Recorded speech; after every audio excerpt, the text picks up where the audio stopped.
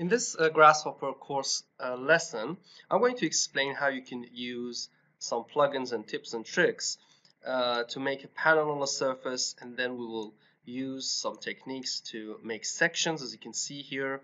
And these sections are used so they can you can put those panels on them. So they are going to sit on that panels.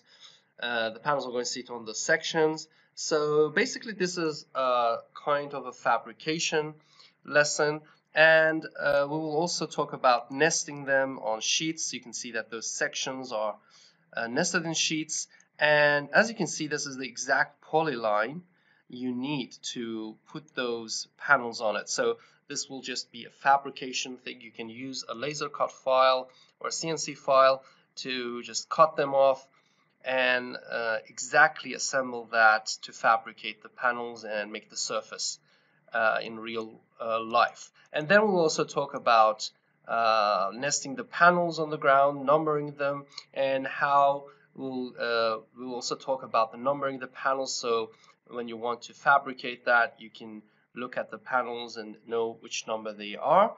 So this tutorial will help you to understand how to use simple techniques to fabricate a 3D model, which we will use it in Grasshopper.